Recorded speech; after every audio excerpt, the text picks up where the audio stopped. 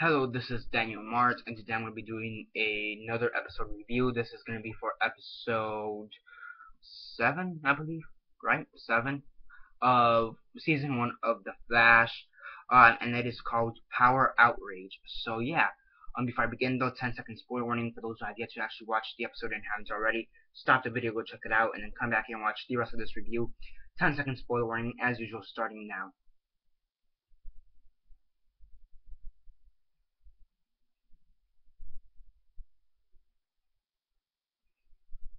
Okay, so 10 seconds are up. So for those who have yet to actually watch the episode and haven't already, please don't comment down below or be messaging me that never gave you a fair warning, just as usual I did. So before I actually begin the review though, I do want to say that Walking Dead is ending today. So my last review the review for Coda is going to be up sometime tomorrow, mid-season final. Gotham went on its mid-season final, so that was last week, so no more reviews for Gotham. And Grace Point and Arrow didn't air an episode this week. Grace Point because of Thanksgiving, and Arrow because it had to catch up with the Flash. And Scorpion is not gonna have an episode. It's not gonna have an episode tomorrow. They're not gonna air one tomorrow, so there's not gonna be a review for Scorpion. So due to the fact that the TV shows are kind of going on and off now due to the mid-season finals, TV scheduling reviews is gonna be kind of weird. So yeah, for this week, there's no Arrow or Grace Point, and for next week, there's no more Walking Dead.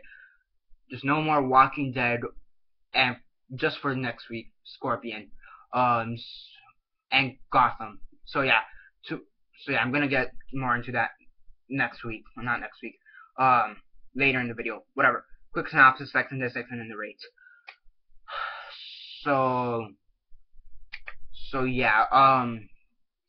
Yeah, basically in this episode you have the introduction of Farouk Gibran, who was Blackout.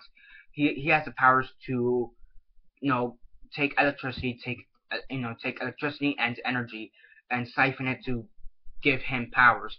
He's a metahuman, so yes. You also have Clock King, who is from the Arrow TV show. You have Clock King in this episode, and he's basically taken hostage Eddie, Joe, Iris, and a few other officers. And basically what he wants is to be free. So yeah. I'm gonna start off with the Clock King stuff because that's really the subplot, and it's a bit more easier to explain right now.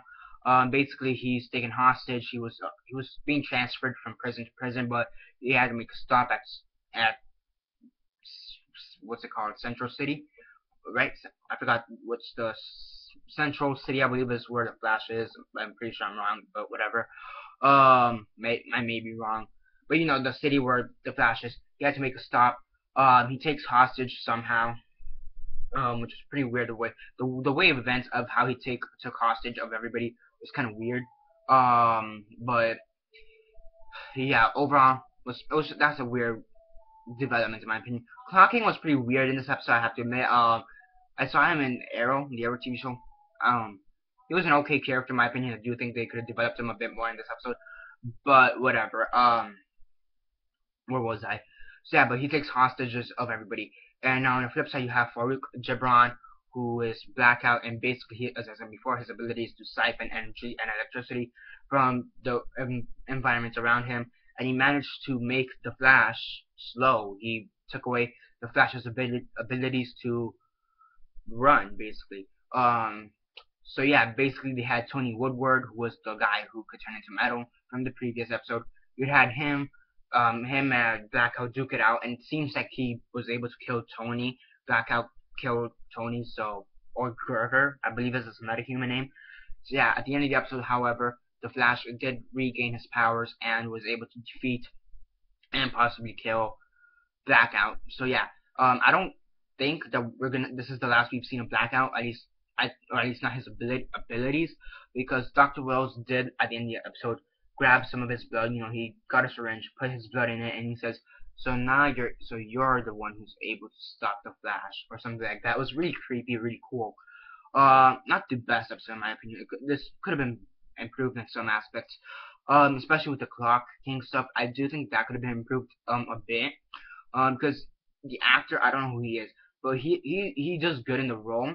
But I just don't think that Clock King is he's not well written. He's well written. I just don't think he's had enough development in my opinion. And also for those who don't watch The Arrow but watch The Flash, you know, they'll be kind of be a bit confused as to who this guy is and why he's doing what he's doing. So yeah. So yeah, I mean overall it was a pretty good episode. Had its ups, but it did have its downs. I mean the acting was good, the writing was good for the most part, but it just seemed a bit lackluster in some aspects. You know, some things just felt out of place, pacing wise, just seemed off. And the Clock King stuff could have been improved a bit more. So yeah, overall though it was a pretty decent, not decent episode. It was a good episode, and yeah, Power Outrage. We have 2 more episodes left in, like 2 more episodes. We have 2 more episodes for the Flash. So yeah, that's basically it for now. Except for the rates. On a rate 1 to 10, 1 being the worst, 10 being the best, and 6 being decent, I give this episode a 7.5 out of 10. Could have been better in some aspects, but overall it was pretty good. And yeah, that's basically it for now. Subscribe if you haven't subscribed. I do movie reviews, TV show reviews, and comic book reviews. For TV shows, so yeah, this week Arrow and Grace Point, they didn't air an episode. Arrow did not air an episode because they needed to catch up with the Flash, because a couple weeks ago Flash didn't air an episode due to elections. So now they're kind of catching up with Flash. And Grace Point, it didn't air an episode because of Thanksgiving. It was on a Thursday, both of them, so they decided not to air Grace Point. They decided to air football, which makes sense, I guess. So yeah, and also because of Thanksgiving, people would rather watch football, I guess, which is logical. So yeah, Gotham already had its mid-season final last Monday. So tomorrow, Monday, there's not gonna be an episode of Gotham. So I'm not gonna be. So logically, I'm not doing a review for Gotham. So Gotham is not set to return till January, from what I know. So yeah, Walking Dead ends today. The mid-season final is today, Coda. So, which is the episode title, Coda. So Walking Dead, the last review of Walking Dead for the mid-season finale will be for tomorrow sometime tomorrow. So, and it's not set to come back till like February, from what I know. Scorpion is not gonna air an episode tomorrow, but I really don't know why. Even though it's got like 2 or 3 episodes left to air, they're gonna be airing that. The next episode of Scorpion is set to be on December the 8th. So yeah, for some reason they're not gonna air an episode tomorrow. Don't know why. And yeah, what else is that? So that's Scorpion. So that means Z Nation and Constantine are the only ones who are unaffected, from what I know. Grace Point and Arrow will return this week though. So yeah, and so I may catch up on Constantine reviews this week. So yeah, sorry for running on. Just wanted to explain the whole TV show stuff. So yeah, and expect within the next 2 or 3 weeks for a bit more movie reviews, because since there are no more TV shows airing, I am going to be watching a bit more movies. So yeah, that's basically it for now. Subscribe, comment down below your thoughts on the episode. Like the video, share on Facebook, Twitter, MySpace, or whatever you guys prefer. And that's basically it for now. This is Daniel Mart signing off.